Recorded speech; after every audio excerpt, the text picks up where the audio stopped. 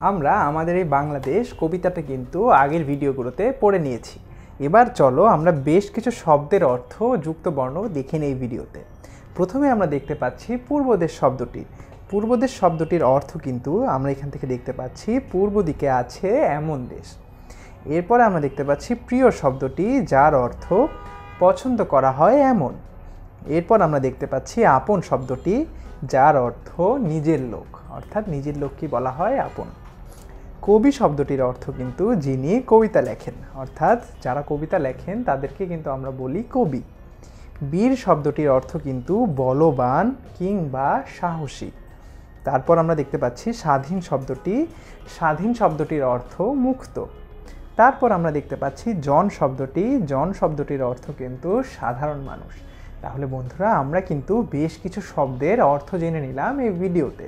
এবার চলো আমরা কিছু যুক্ত বর্ণ ভেঙে ভেঙে দেখে নিই এবং যুক্ত বর্ণ দিয়ে নতুন শব্দ তৈরি করি।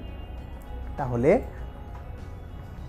চলো বন্ধুরা, আমরা এখানে প্রথমেই দেখতে পাচ্ছি সূর্য শব্দটি, এরপরে দেখতে পাচ্ছি পূর্ব শব্দটি, এরপরে দেখছি স্বাধীন ও মিষ্টি শব্দটি। তাহলে চলো এবার এগুলো আমরা ভেঙে ভেঙে দেখে নিই।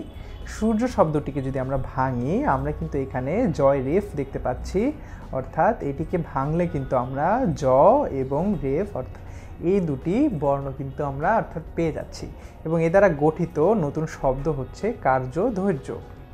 পূর্ব শব্দটিকে যদি আমরা ভাঙি, এখানে কিন্তু আমরা বয় রেফ পেয়ে যাচ্ছি এবং এটিকে ভাঙলে কিন্তু আমরা পেয়ে যাচ্ছি ব এবং রেফ।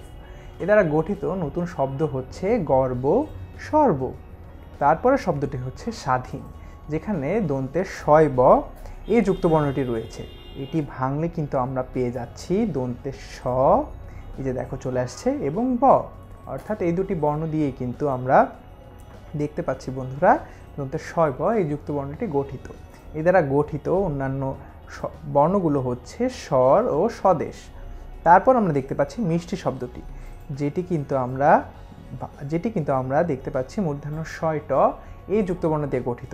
এটি ভাঙলে কিন্তু আমরা মূর্ধন্য স ও ট এই দুটি বর্ণ পেয়ে যাচ্ছি।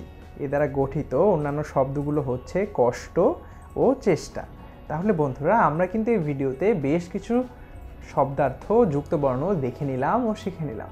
তোমাদের যদি কোনো প্রশ্ন থাকে আমাদেরকে কিন্তু কমেন্ট সেকশানে জানিয়ে দিতে পারো। ধন্যবাদ বন্ধুরা।